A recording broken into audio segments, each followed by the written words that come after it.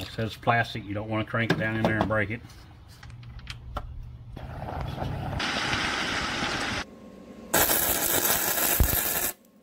Okay, we got a 2017 Dodge Challenger. It has a small V6 engine in it. It's nothing fancy about it.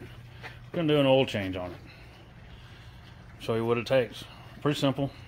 First thing we gotta do is you get it up on ramps and get underneath the hood. Gotta get it up on the ramps. A little trick for some of you guys that pull your car up on the ramps and the front end wants to drag on your ramps. That's about a 2.5 foot to a 6.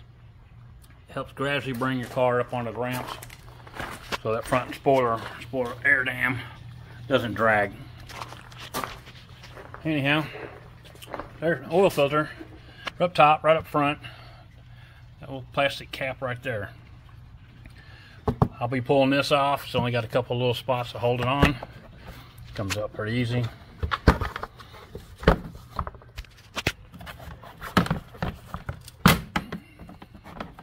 But for me, it makes it a little bit easier to get down in here. And I can take an air hose, blow all this dust out of here as well. But I can stick a grease rag down in here. I don't want oil dripping when I pull that filter up out of there.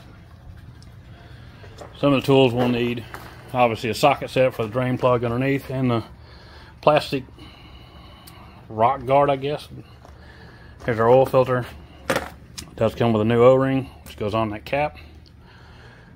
And this is a size 15/16 will fit the top of that cap.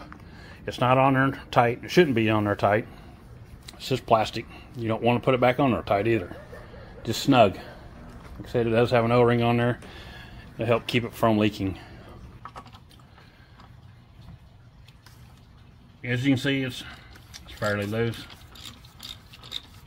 Like I said, it's plastic. You don't want to crank it down in there and break it. Get your grease rag ready. And bring it up out of there easy.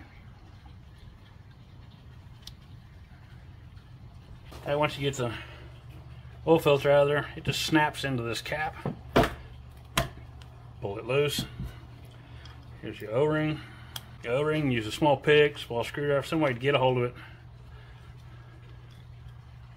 And just pull it off. Thrown out in the way, we have a brand new one.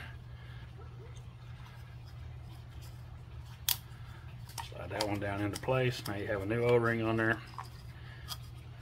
Make sure it seats into the little groove that's there. We'll take our new oil filter. It snaps in on that piece here. It's ready to go back in.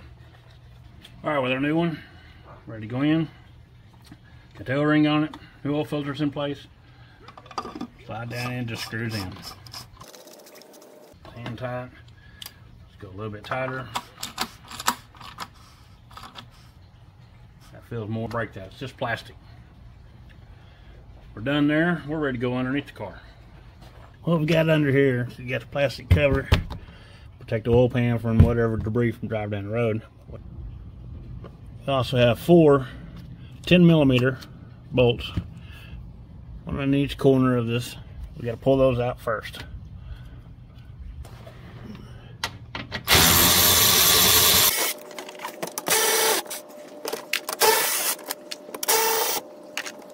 Now this piece just slides out.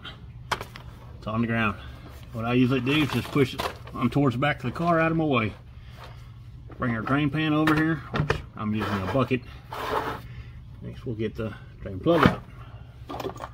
Got a drain pan, which is a bucket in my case, and a 13mm. Let's pull that drain plug out.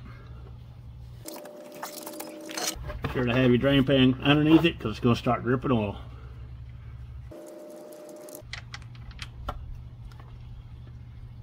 And the drain plug is out. Let your oil drain out.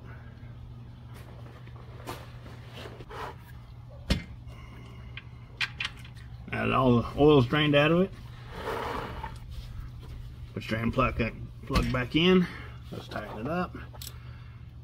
Alright, we're ready to put our cover back on. It just slides right back into place. little slots up there.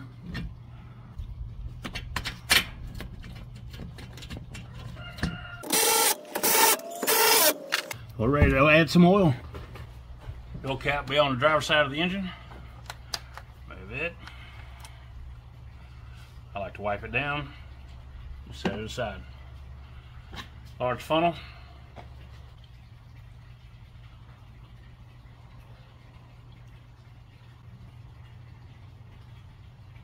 Use your grease rag, put it underneath the funnel when you remove it. This helps stop you from dripping. Sure to put your oil cap back on and turn and lock it in place. And now we can put our engine cover back on. So you have a couple tabs. There's 4 of them. One there, here, all 4 corners of your intake housing. Just line those up.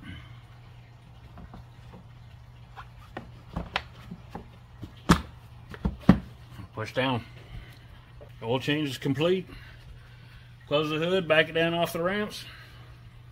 Put your tools away. Like what you've seen, if it helps you out, great. Like, subscribe, share. More of this to come. Thanks for watching.